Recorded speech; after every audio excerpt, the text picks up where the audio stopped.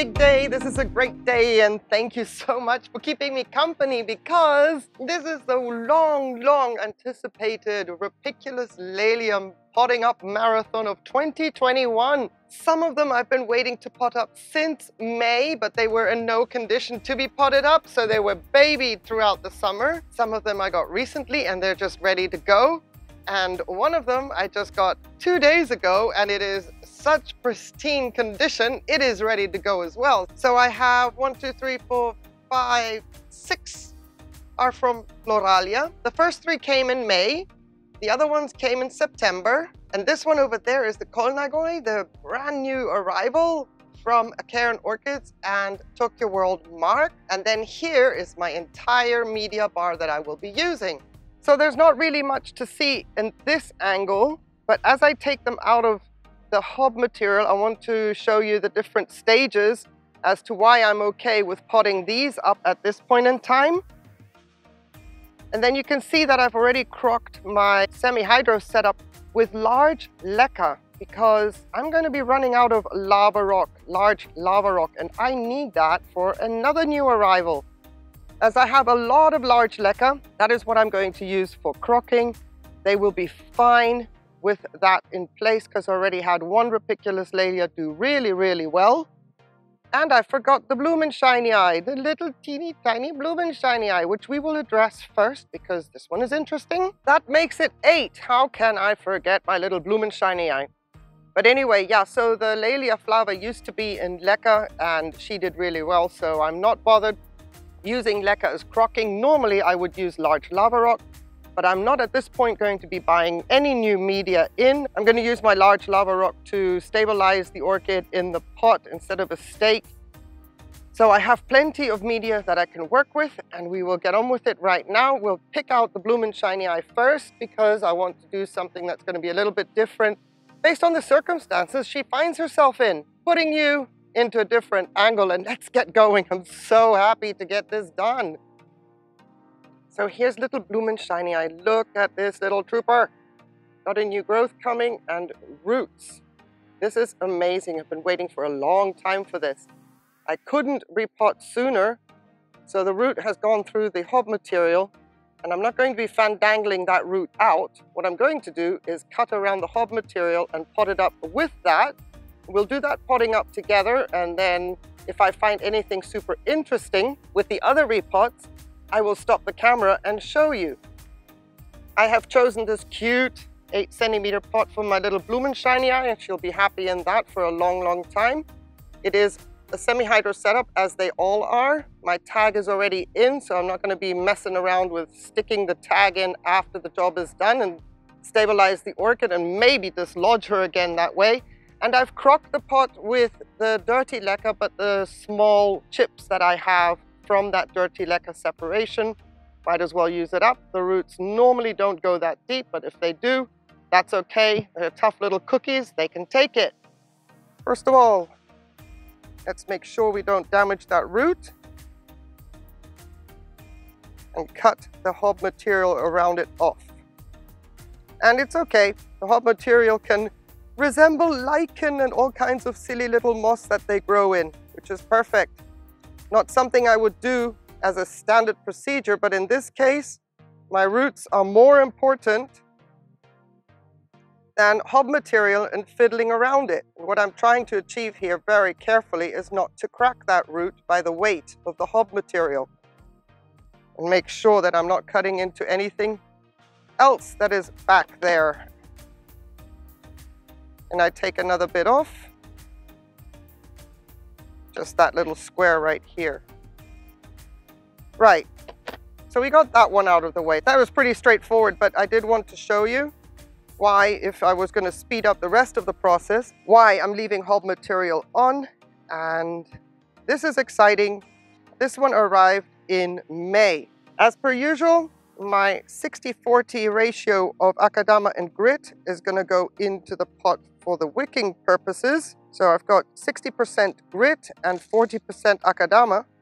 Just trying to hold the orchid in position to see how low do I want her, how high can I raise her, because I will be top dressing with lava rock And I've got her in the middle because these little guys have surprised me in the past. You think they have one direction of growth and then suddenly they're like, nah, I think I'll throw out another growth around the back. So that is why she is in the middle. There we go. Hub material and all. That's a first for me. I don't normally have hub material around the roots of my Ripiculus Lalias, but again, the root is more important than me trying to get that all fiddled out. I'm not bothered. So there we are with that little one. We'll put you away. And then I'm going to top dress this one with very small lava rock because she has small roots. So if any of the roots were to come out at the surface at some point where she has new root nubbins, she doesn't have to find the way into the pot by crawling over large lava rock pieces. So based on the root size, that is my top dressing. With this one, I could have also just gone with grit, but seeing as I am really been pedantic about separating out my lava rock sizes for these Ripiculus Lalias, and I've been waiting to do this for so long, now that I've got it all separated, I'm going to take advantage and use it. There we go. Now she might appear a bit wobbly in the pot, but that is not a problem. She is not going to be moved from her location once I put her there. That's one down, 7 to go. Lucky number 7. I did a video regarding root size and my decision-making process with what size pot I use for long-term, no disturbing of the orchid in the pot. And I will link that video as a card or in the description.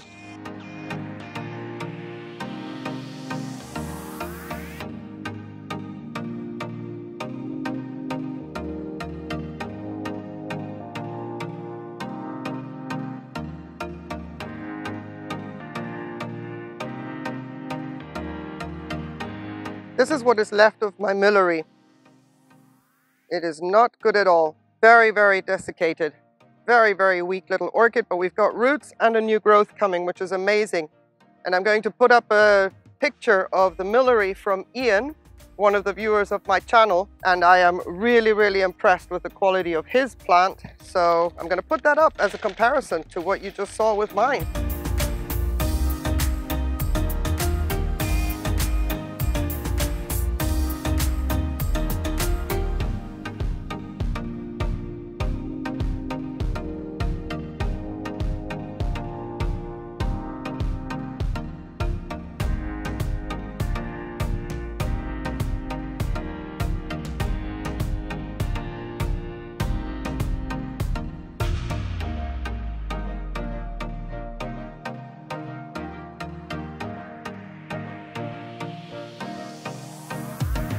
This is little Guanense. It was a 3-bulb piece, but it is now just a 2-bulb piece after I cleaned it up. The other bulb is in ICU to see if I can propagate it with another growth. No, I doubt it. It's very small. But this one is nonetheless still going to go in the pot I had allocated for it because once again, I'm banking on the roots and that is what I'm putting my focus in with regards to pot size. And here are teeny tiny little nubbins. I hope that is obvious on camera already, so we're good to go. She might be a little bit set back, but that's the case with all of them.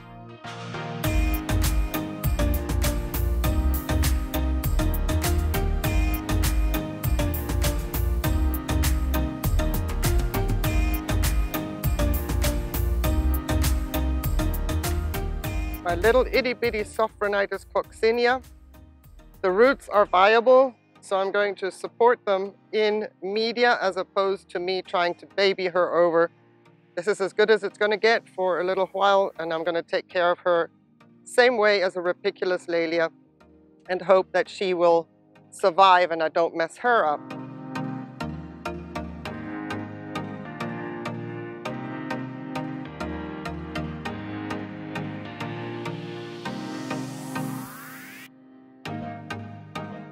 Here's little Kolnagoi. Something I wanted to mention that I only saw after I had settled down with this newcomer here. All the pots that come from a cairn, they have the label stapled into the pot, which is amazing because then it's not like people take them out and then you get a mislabeled orchid because, oh, oops, now where did that label go? So while you're in the nursery, you can see the name of the orchid very, very clearly, but it's not like you can take it out and avoid confusion that way. That's amazing. I love that. Nice detail.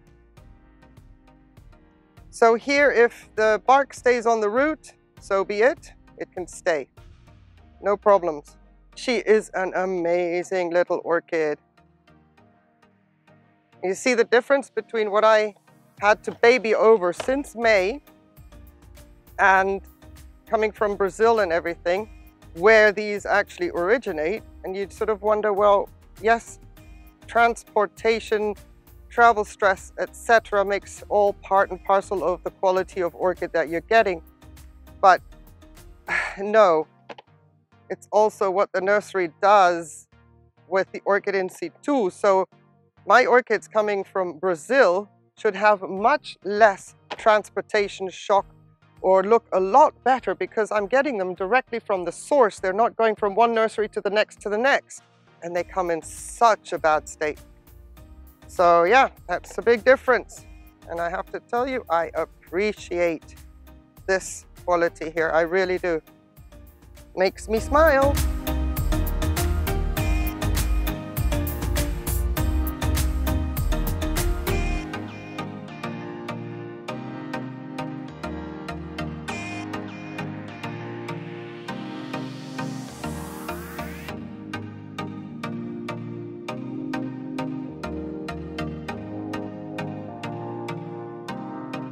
I think they look amazing, even though some don't as a plant as such. But I like the uniformity of my pots, like little ducks in a row. None of them, of course, are stable in the pot, but with time, I will be fussing a little bit more with how they situate themselves now that they're always wet. And if I need to, then I will add more large pieces of lava rock around each and every one of them. But for the time being, gosh, 8 checked off the list. Really, really happy. Very pleased that we've gotten to this point, especially with the ones that arrived in May. So thank you for watching. Thank you for your company. Thank you so much for your support, for subscribing, and just taking time watching my videos, commenting, and all that good stuff. I really appreciate it. Have yourselves a beautiful day. I'm going to put these now in their forever home, unless they tell me otherwise. Have a wonderful day. Please stay safe and take care. Bye.